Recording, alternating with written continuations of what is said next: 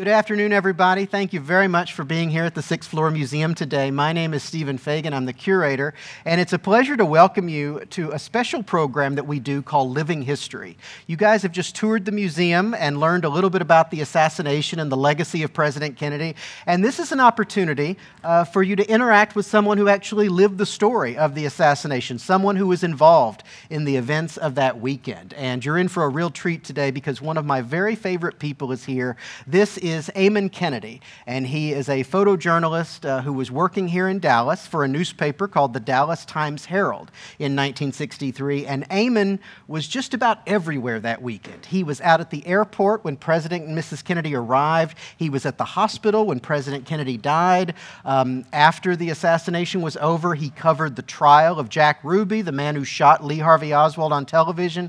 And what's best of all of this is that Eamon, several years ago, donated about 1,200 pictures to our museum, the original negatives from his camera. And very recently, we had all of those negatives digitized. We sent them out, had them scanned, so we have all these digital files of Eamon's photographs.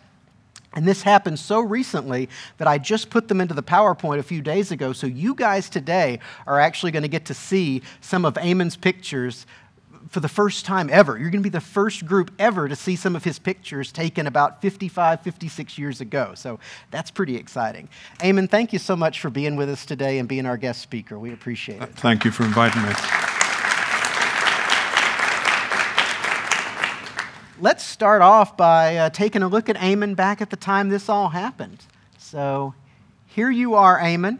This is a picture once you were working at the Dallas Times Herald, right? That's correct. As a staff photographer. Now, Eamon, you are a native of Ireland, and your last name is Kennedy. So does that mean you have a connection to President Kennedy? Well,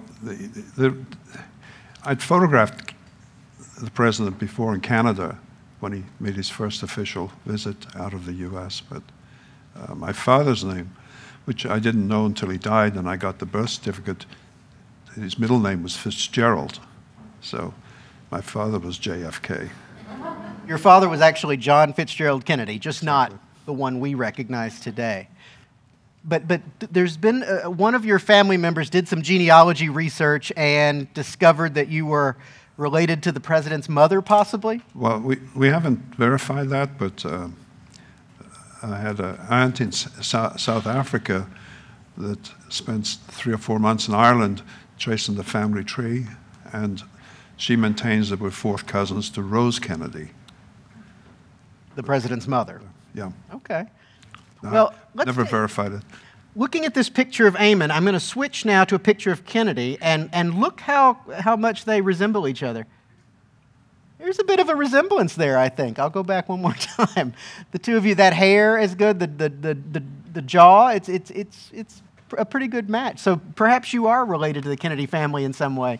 Now, this picture, Eamon, is pretty special because you took this picture of President Kennedy at Dallas Love Field. Tell us about this photo. This was, it's probably the last close-up ever done of JFK before he got assassinated. It was right before he got in the limo, and I wanted to get a close-up, and I positioned myself in front as he was walking towards the limo, and I said, "Hold it, Mr. President," and he stopped for just about 1 second, and I was able to get this frame. And then he got in the limo, and off he went. Wow. Maybe when you yelled out, "Hold it a second," maybe he recognized you as a distant family member, perhaps. It's possible, but highly unlikely.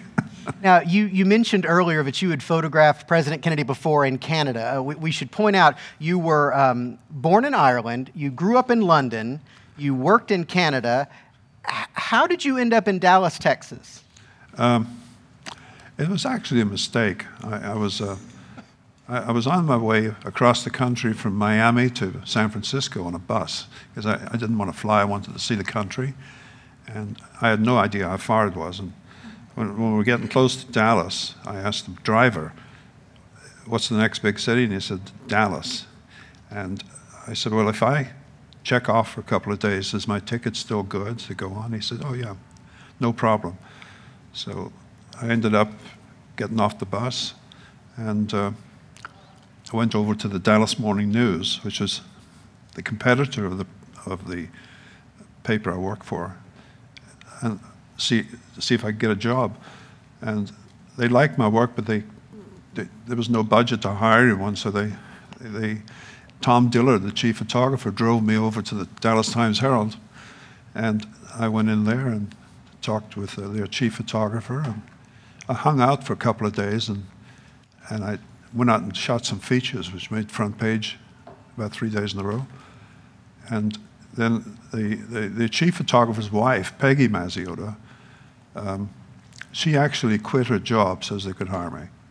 And that's how I came to Dallas. It was purely coincidental. Wow. Do you still have that bus ticket today? I don't think so. You should have it framed on the wall because it brought you here at the exact moment to capture all of this history that we experienced. So besides this portrait of President Kennedy that we have up here, you took a number of other great photographs of President and Mrs. Kennedy at the airport that day. If you study this photograph carefully, can you guys see a little hint of Eamon in this picture? Who can see a little hint of Eamon Kennedy in this photograph that Eamon himself took? What do you see? I can see a shadow of his camera and his hands. Right. Look at the bottom of the picture there. You can see two hands raised up in the air and the camera. It's the camera taking this photograph, so that's Eamon Kennedy. Now, Eamon, of course, photography was a little bit different back in the 60s than it is today when we all just pull out our iPhones and start snapping picture after picture. So for a photograph like this, raising your camera up in the air, would you just have to hope that you get a good shot? Well, it's just practice. The main thing is, if it's cloudy, is holding the camera steady enough. It's hard to. If you're holding the camera on your forehead, you can keep it steady. But if you're holding it above your head, you have to usually use a higher shutter speed because there's a little shake there, and it's just hit and miss if you shoot enough. And your camera wasn't an autofocus camera. No. So you had to pre-focus. Yeah. And assume what the focus was going to be when you held up your camera in the air. So this was actually a much harder shot to achieve in clear focus than it appears. Yes. Okay. And one of the main problems with film back then is the camera only held 36 exposures. And an event like this, you don't really have time to change film in the camera because the event's over. So you have to be judicious how you shoot and not run out of film before the event is over. So how many of you have ever used a film camera, a camera with actual film in it? Oh, that's excellent. I am so glad to see that. That's a wonderful thing. So you know that when you have a roll of film in the camera, as Eamon just said, you have 36 shots, and then at that point you have to take the film out of the camera, secure it. You have to rewind it. Rewind it. And if you take it out before rewinding it, then you've lost everything. Yeah. You have to rewind it, put the new film in. That all takes time. Yeah. And meanwhile, the story is happening when you're changing film. Right. Let's look at another picture here. This is actually a picture showing Eamon at Love Field that day. That's Eamon there in the background smiling. And we can see you've got, looks like 2 cameras around your neck. Yes. One of them would have been a wide angle. Right. For the bigger photographs? The other one's a medium telephoto. Okay, I see. And the other reporter wearing the rain slicker there in front is actually became pretty famous later in life. It's a man named Jim Lehrer who went on to work for PBS and moderated 12 presidential debates. And that man, Jim Lehrer, actually just died last Thursday. There's been some obituaries on television celebrating the life of Jim Lehrer. But there he is out at the airport that day with Eamon Kennedy right behind him. Eamon, you're wearing that raincoat because what was the weather like that morning? Raining. It was supposed to rain. And my main concern was trying to keep the cameras, because you can't take pictures and hold an umbrella. It takes both hands.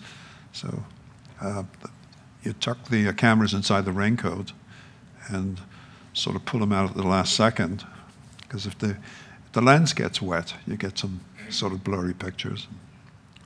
But luckily, when Air Force One came in, it quit raining and the sun came out. It was fantastic. And you were able to get really remarkable shots like this. This is another one where clearly you've got the camera held up high over your head. And what a beautiful picture that is. I mean, it's one of the most iconic images of the President and First Lady greeting the crowds at Love Field. Eamon, were you a Kennedy supporter? Did you like him? Yes, I did. What was it about him that that inspired you, or that you liked most? I think he had a lot of personal charm. I enjoyed watching his speeches. Mm-hmm. Yeah, so I was a supporter at the time. Yeah. We look at these pictures. Here's another one that you took at the airport, a little bit closer. This was probably taken at eye level. Close to it, yeah. Okay. When we look at these pictures, of course, it's black and white. Television was black and white. Seeing Kennedy live, in color, as it were, was there anything about him physically that struck you that you can share with us today? Yeah, when I first saw him, he seemed a little shorter than I thought. I thought he was taller. But I guess we're both about the same height, but I always thought he was taller than me. But maybe he seemed larger than life on television. I think it is, yeah. And wasn't Mrs. Kennedy a little taller than you expected? Yeah, somewhat, yeah, she was. I've heard you mention that in the past. So they came through, they greeted the crowds, got into the famous limousine, and they started off on their parade, which ultimately took them here to Dealey Plaza. Eamon, you stayed at the airport. What did you do after this? Myself and a reporter, his name was Bob Fenley, we figured it was at least an hour and a half before he came back, so we decided to have some lunch. And we'd gone to the restaurant, which was a Polynesian restaurant at the time at the airport. And we sat down, and the waitress came up and said the president's been shot. So we verified it, and then we got out of there and headed for Parkland Hospital, where they're taking him. So it was a fast drive. I was one of the first people there, I believe. That's got to be a pretty shocking thing. I mean, you've just seen this man, just photographed him, yeah. And to hear that he's now been shot just a few minutes later. Yeah, but we didn't know at the time how serious it was. Mm-hmm. You didn't get your lunch, though, did you? Never got the lunch. You just got up and went straight to the hospital. Yeah. And so we're going to switch from this scene, a scene of happiness and joy, greeting the Kennedys, to something much different, much more somber. This is outside the emergency room at Parkland Hospital. You couldn't get very far, could you? We were cordoned off somewhat, and it wasn't something I had foreseen, because I would have brought longer lenses. So we were held back from actually getting in real close.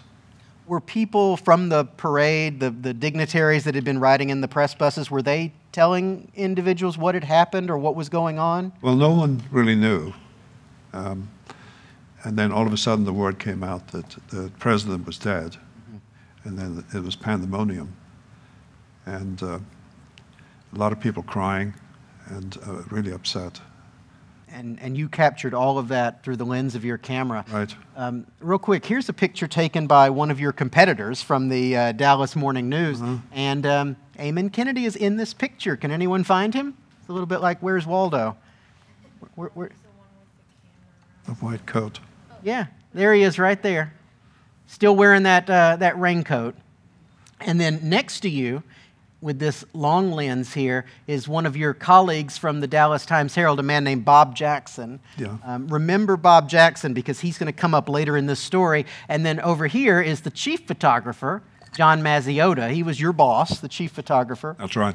And it was his wife that quit so that you could have a job on the staff. Exactly. So all three of you there waiting at the hospital for word on the president's condition. Yep. And then, of course, word comes that the president has died. And this is one of your famous photographs, Eamon. Yeah. Is there anything you can tell us about these two women? Not really. They were highly distraught, as you can see, and so was everyone else. So there were actually pictures everywhere. They just got the news. So. Is it difficult to do this sort of thing, to basically get right in someone's face at a very difficult moment? Does it feel intrusive as a photographer? Somewhat, but you know, it's what you do, and it's a job, and you're there to capture the moment. So you have to be bold and go in and do what you're supposed to be doing. So as great as this picture is, it was the next picture you took that really became your signature image, one of your most famous photographs. And it's this image right here of this little girl in tearful prayer.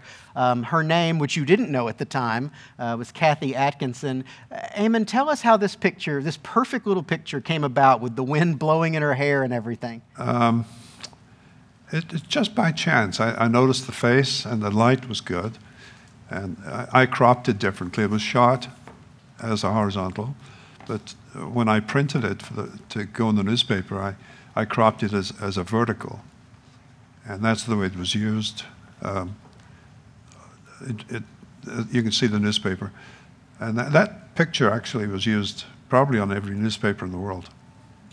It's on the front page of your newspaper, the Dallas Times Herald here, with the caption, "The Grief of a Nation." And it really is representative of how people were responding around the world. Her face kind of became emblematic of that.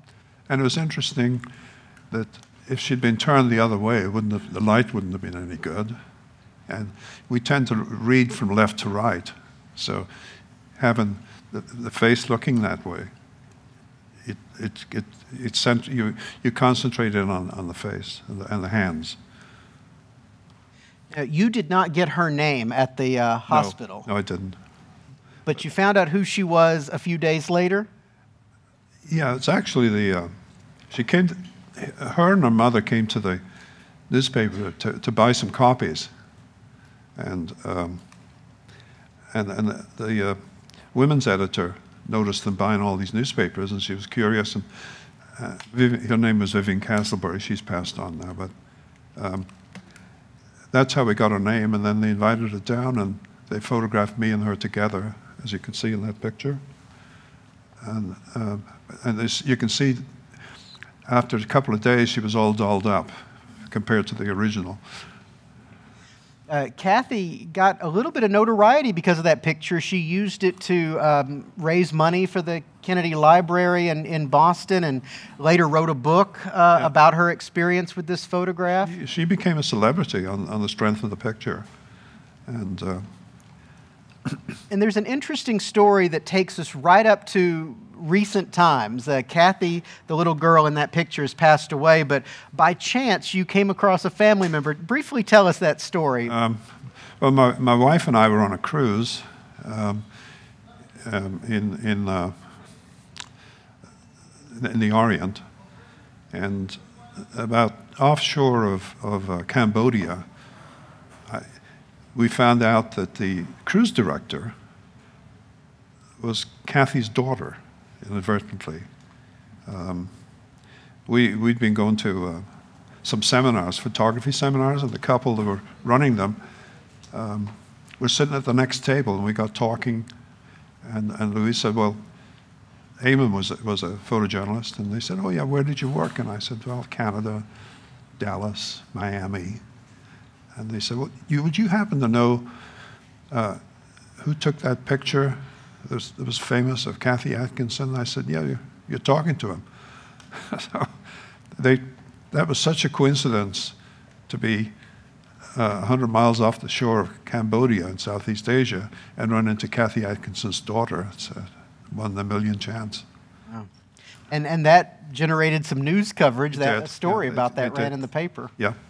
It ran on the front page of the Dallas Morning News, and some other entities have run it overseas. And that was just like a year or two ago that this happened? Last March. Last March. Okay, so not even a year. No. How remarkable that all these years later, this one photo comes back and is still a big part of your life. And actually, Kathy and her sister came to visit us here in Dallas, because they're both Texans, of course, and that's when the Dallas Morning News picked up on it. Yeah. Well, let's jump back to what you were doing at Parkland. The word comes that the president's passed away. You take some pictures. You capture this extraordinary photograph which shows Mrs. Kennedy. If you look really closely, in the dark hair in the middle. There's Mrs. Kennedy getting into the ambulance, and that's going to take the body of her husband back to Love Field, where this all started for you. Yeah. Eamon, you're a a journalist, a photographer, you've got a job to do, but does the emotion of the moment, is there ever a time in this when the heaviness of what you're doing kind of weighs down on you? Well, it kind of hit me a few days later. We were so busy that covering all these events and subsequent events that we didn't have a lot of time to emotionalize about it. It just happened, and we try and report it. Now, there's an interesting story that doesn't have a photo associated with it because you weren't allowed to take the picture. You get some color film in your camera, and National Geographic, the magazine, sends you out to the airport because they want you to take a picture of the new president, Sworn in Lyndon color. Johnson, being sworn in. And what happens when you get out there with your color film? No matter how much I argued with them and pleaded with them, there would be a great historical thing. They wouldn't let me on air. I was at the bottom of the ramp on Air Force One. They wouldn't let me board. So. How many of you saw that picture of Lyndon Johnson with his hand on the Bible being sworn in as president? It's produced really big downstairs. It's black and white. It's black and white, as Eamon likes to point out. And because he wasn't allowed on the plane, we were denied the opportunity to have that moment in history recorded in color, which is just a real shame. But you were other places that weekend where you were allowed to take pictures. There were other victims on the day of the assassination. A Dallas police officer named J.D. Tippett was shot and killed in the Oak Cliff section of Dallas. And Eamon, you went to his home and took this very somber picture of his widow and the children. The 3 children he left behind. The widow is named Marie, and the kids, the eldest son on the right is Alan, who's passed away, and then little Curtis and Brenda. Now, this must have been a hard thing to do, going into their home. The kids have just lost their dad. It is tough. You know, obviously they were suffering, and so it can be emotionally wrenching covering certain situations, but eventually you get over it and go on to the next thing. Were there other photographers that were out there to visit the Tippetts and take their picture? Did they pose for several, or really just for I think I was the only one that got that. Yeah.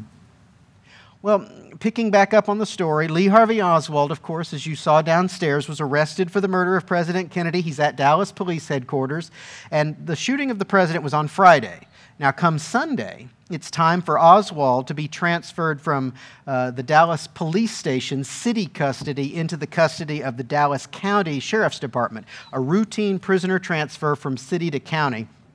And it was during that transfer that Jack Ruby stepped out and shot Oswald on live television. Now, Eamon, you were originally scheduled to be in that basement? I was scheduled to be at the police at the police station where it happened. And I got thinking about it the night before, and I figured all they're going to do is bring him out and put him in a van, and there'll be limited opportunities for any photos. Whereas at the down at the jail, they're going to do mug shots. They're going to parade him around for a while. There'll be more photo. So I called Bob Jackson the night before, and I swapped out with him, and he was willing to do it because I think he liked to play golf on Saturdays.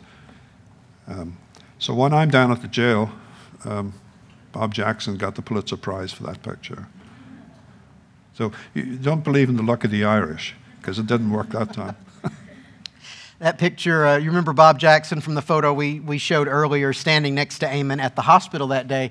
Bob took this very famous photograph, which did win the Pulitzer Prize in News Photography in 1964. Now, while that was happening at Dallas Police Headquarters, you were right here in the Dealey Plaza area because the Dallas County Jail is right outside, and you took this photo. In fact, if you look on the far right in this photograph, you can see the corner of our building here, the Texas School Book Depository. And just across the street from here. There were these people who were celebrating that Lee Harvey Oswald had been shot, which I thought was extraordinary, but that's what was happening.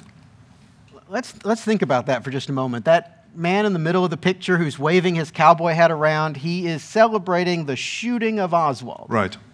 That maybe gives you an idea of the emotion of the time. People were so angry, and they had been watching television and being fed all this information about Lee Harvey Oswald, and so tensions were running really, really high. And Jack Ruby would later use this in part of his defense, that he got caught up in the emotion of the moment when he shot Lee Harvey Oswald. You, from here, as soon as you heard that Oswald had been shot, you went back out to Parkland where you were just 2 days earlier? Exactly. You got inside the hospital this time. Yeah, that's under the sheet there is Oswald. It's kind of a creepy photograph that you were able to achieve there in the hallway. Lighting was terrible in the hallway. Oh, but I think it just adds to the ambiance. If I'd used flash, it would have ruined the ambience of the darkness of it. Yeah, I mean, considering these guys were moving and not posing for you or anything, that. Oh, they're moving. Yeah. It's a pretty dramatic and excellent portrait. Let's go from the Oswald story and shift over to his murderer, Jack Ruby, because the second part of your story is really remarkable. You covered Jack Ruby's trial right across the street here in 1964. And let's start with one of my favorite pictures you took of Jack Ruby. Now, this picture was actually taken as Ruby is headed out of the jail for, of all things, a psychiatric evaluation. That's right. And he was up on a ramp, and when I got that picture.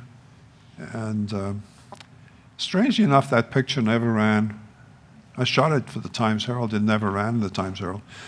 The managing editor had got tired of seeing Jack Ruby's picture every day in the newspaper, and he said, I don't want to see his picture in here for another few weeks until the end of the trial or whatever. So I sent it to Life magazine, and they used it 2 pages. And it also ran 2 pages in every other major magazine around the world. Paris Match, De Stern. When it ran in Life magazine, that big picture there, it ran with the caption, "Is this man sane?" That's right.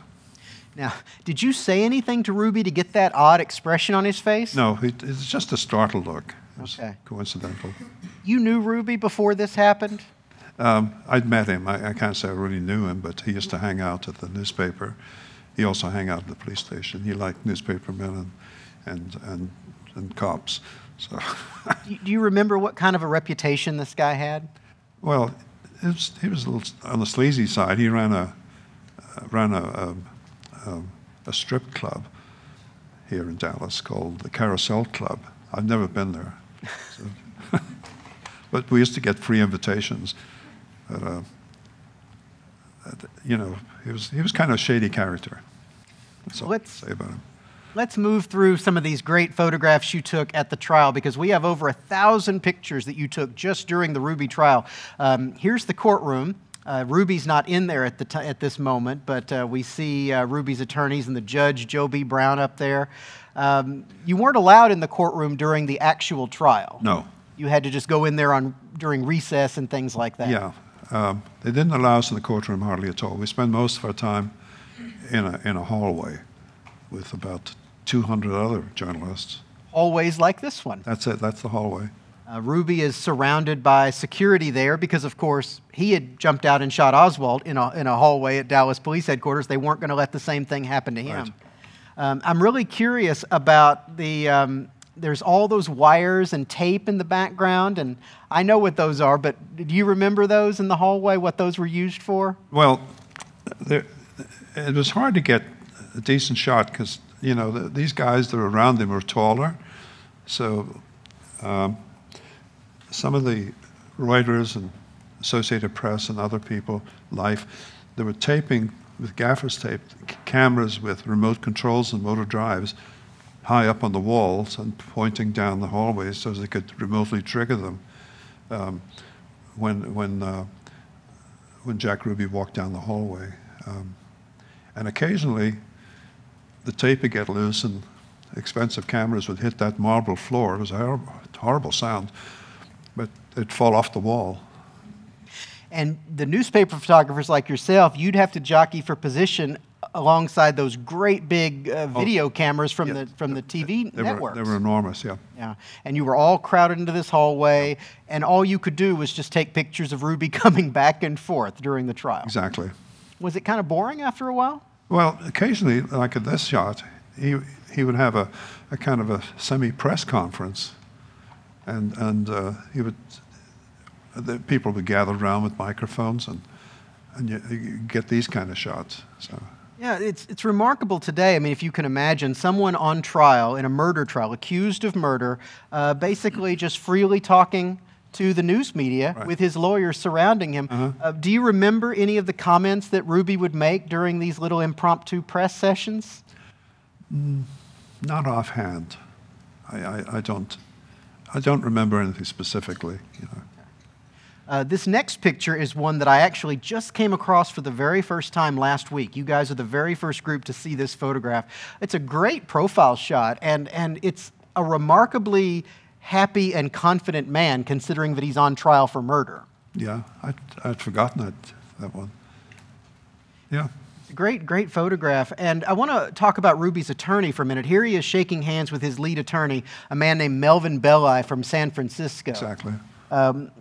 He had multiple attorneys, and we see them all here. They're actually just across the street here on the grassy knoll. Yeah. On the far left is a guy from Jasper, Texas, an attorney named Joe Tonahill. In the center is Melvin Belli from San Francisco, and on the right, without the hat, is Phil Burleson, an attorney from here in Dallas. These were Ruby's chief attorneys. Yep. What impression did Melvin Belli from San Francisco, what did you think of him? Melvin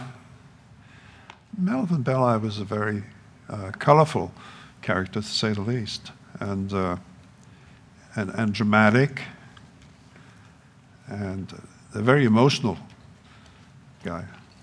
But I think, you know, his background had been tort. Yeah, he was a tort lawyer. Tort lawyer, and I don't know how they picked him to become the attorney to defend someone who's committed murder. Yeah, he was a high-profile kind of celebrity attorney of the day. Absolutely. And the family brought him in. And the defense he used for Jack Ruby was that it was essentially an early form of an insanity plea. He said that Ruby suffered from something called psychomotor epilepsy, and that he was in what was called a fugue state and not aware of his actions when he shot Lee Harvey Oswald. And so that was the defense that they used, and it ultimately was not successful. It didn't work. I found him guilty.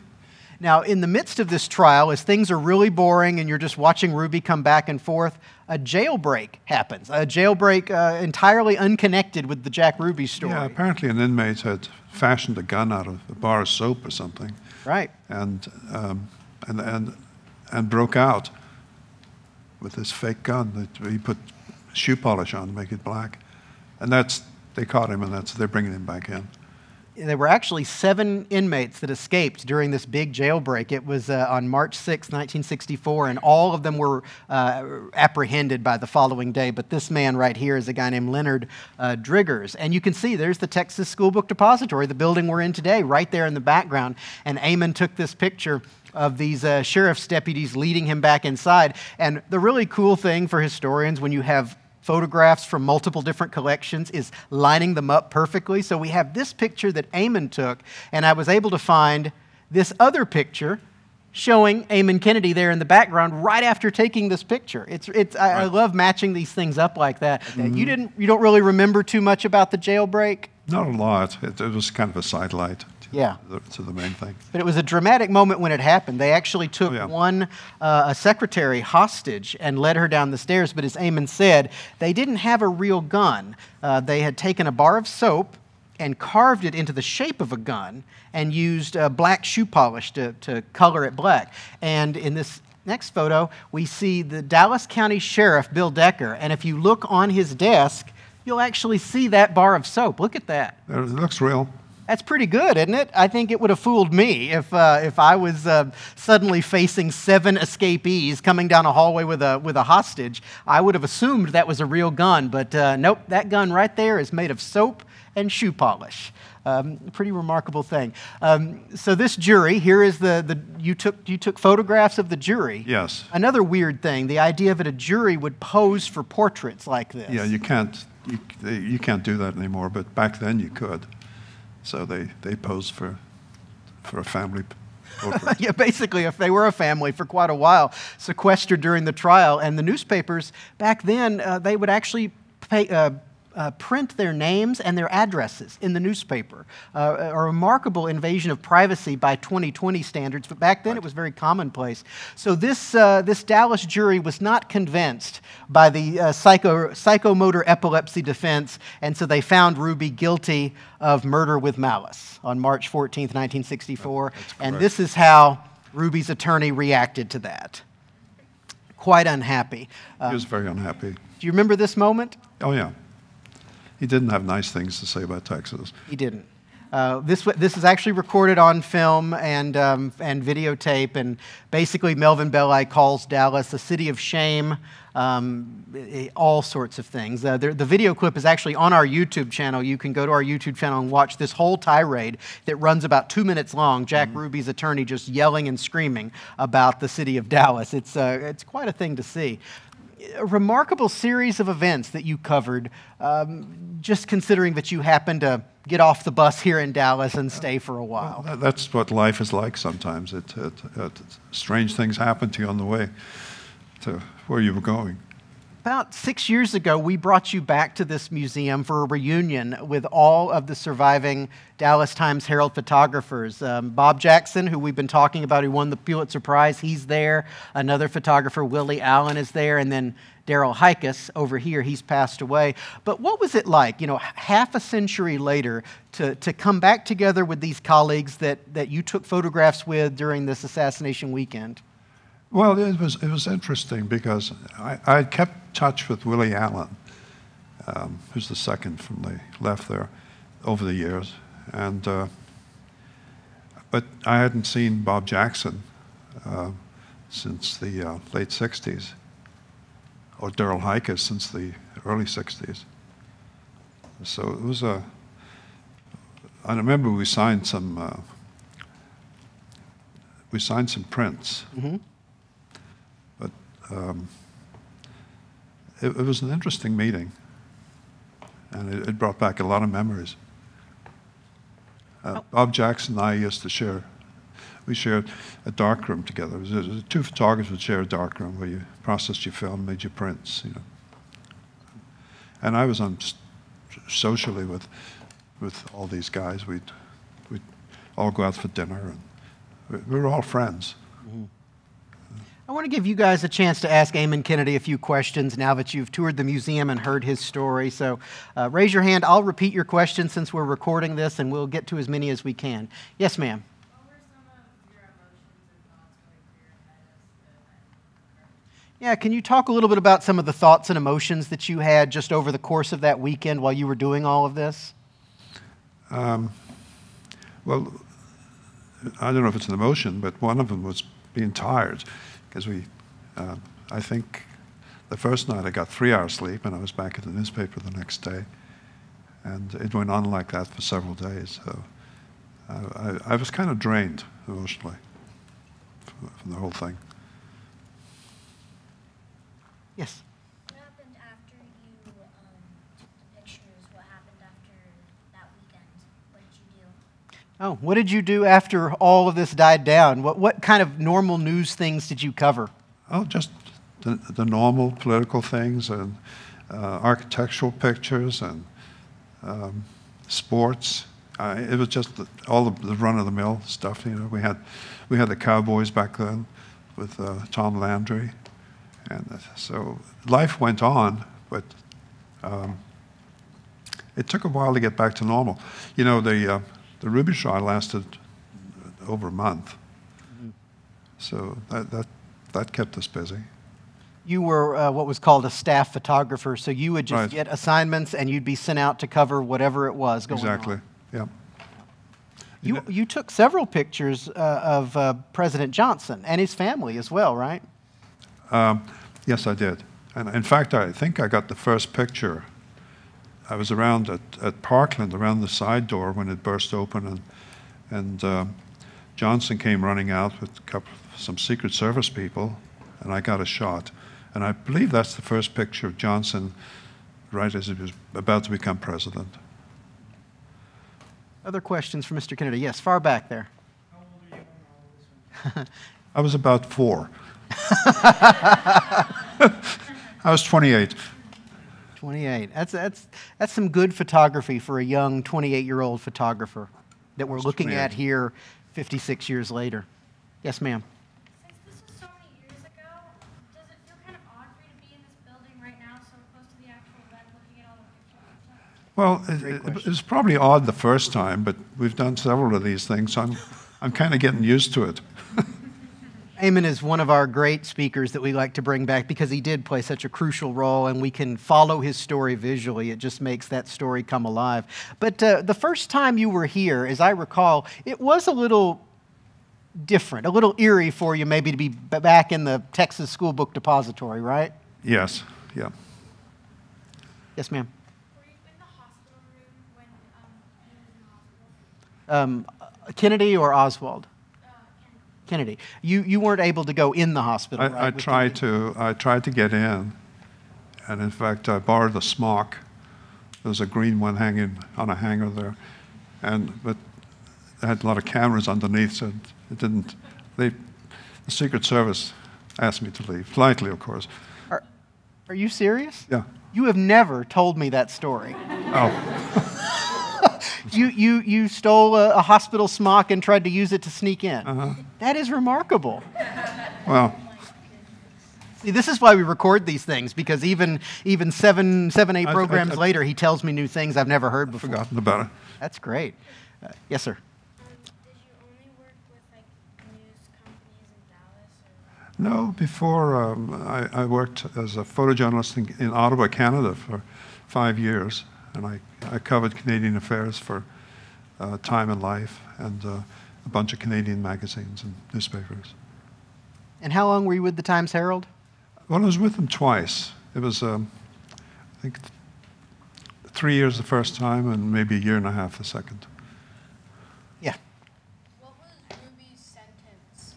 Oh, Jack Ruby's sentence. Do you want to talk about that, or you want me to? No, go ahead. I know he's found guilty, but I think wasn't he sentenced to life? No, he was actually given the death penalty. He was found guilty of murder with malice. The Dallas jury decided that he deserved the death penalty. His attorneys appealed that sentence, and a couple of years later, that guilty verdict was actually overturned by the Court of Criminal Appeals, and they said that Jack Ruby could not have received a fair trial in Dallas, where emotions were so high. That's right. So they were going to have a new trial for Ruby in a town called Wichita Falls, Texas, in 1967. Jack Ruby got really sick at the end of 1966, and he died at Parkland Hospital, the same hospital where Kennedy and Oswald died. He died there on January 3rd, 1967, just a few weeks before that new trial was going to start. We used to call Parkland the Pain and Body Shop. The what now? Pain and Body Shop. Pain and Body Shop. It was a major trauma center. Oh, yes, it was. It was and still is to this day. In the very far back, yeah, in the blue. What car? Excellent question. What car did you have You back probably never heard of this car. It was called a Studebaker. Bless you. And it was a Studebaker Hawk. It was very fast, had a V8, and it was stick shift. And I was very proud of it at the time. It's a collector's item now. Good question. We've never been asked about what car you drove. Let's get one from this side of the room over here. How could Ruby have been sentenced to death while Osborne was just sentenced to prison? Oh, that's a good question. The question was, why was Ruby given the death penalty and Oswald was just sent to prison? The thing is, Lee Harvey Oswald never actually had a chance to go to trial. Jack Ruby shot him in police custody just 48 hours after the assassination. Yes. Oswald would have gone to trial the next year. In fact, early on, one of the reasons Ruby gave for shooting Oswald was he said he wanted to spare Mrs. Kennedy from possibly having to come back to Dallas to testify in a trial. And so, caught up in the emotion of the moment, he just decided to take matters into his own hands and kill Oswald. But it was a murder, obviously, that millions and millions of people witnessed. It was live on television and played an early form of instant replay, Yep. played over and over again. So the idea was, no one questioned whether or not Jack Ruby shot Oswald. The question was it premeditated? You guys know what that word means? Planned in advance. That really determined like the severity of his sentence. Yes, sir. The gentleman who's yawning right there.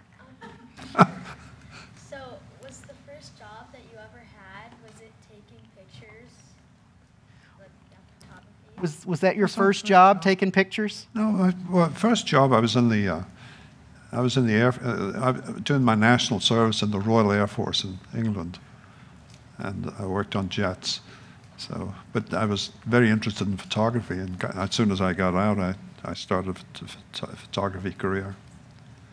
These folks want to know some personal stuff about you, Eamon. That's Yeah. great. Yeah, what's your question? What was the proudest picture you've ever taken? Excellent question. What's the what photograph are you the most proud of today? Doesn't have to be Kennedy assassination. That's such a difficult question to answer, you know. I think one of the most striking pictures was from the Jack Ruby. It was the Jack Ruby picture. Where he's got that weird expression on his face. Yeah, because and the fact that the paper I worked for wouldn't use it, but it was used everywhere else in the world. So that was a successful picture. And it was the thing about that one. It was happening around lunch hour, and nobody wanted to cover it because it was interfering with their lunch. And I went down. I said, "I'll take it," and that's when that happened. Right place, right time. Yeah. We have time only for a couple more questions. We'll take this one right over here. What made you become a photographer? Good question. What made you become a photographer? I was always intrigued by it from the time I was about 10 years old. And I used to, I was living in London, and I read every book in public libraries all around me on photography and how to do it, and finally got a decent camera and a darkroom. Because, you know, back then it was actually on glass plates. And it just obsessed me from then on. I always, it was my hobby. It's what I always wanted to do, and that's what I did. And last question, someone that hasn't asked one yet. Yes, ma'am, right there. Am I still doing it? Yeah. Yeah, I'm doing it as a fine art form. My wife and I travel quite a bit, and we find interesting places around the world to photograph. And I have a website. If you're interested, it's just my name and .com, eamonkennedy.com. There's his name back there up on the screen. Now, Eamon, are you shooting digital today, or are you still using film? No, I haven't used film in quite a few years now. It's all digital. Do you like using digital? It's easier. But can you capture the same? Yeah, I think type of thing? I think the only difference between film and digital is that it's how you record something. It has nothing to do with the way you see it. You see it the same way, but it's just more convenient to catch it on digital, and you can do more with it afterwards. So that's. Very good. Well, I want to thank you guys. You have asked some really terrific questions today, and I hope you enjoyed your visit to the Sixth Floor Museum. Please join me in thanking Eamon Kennedy for being our guest today.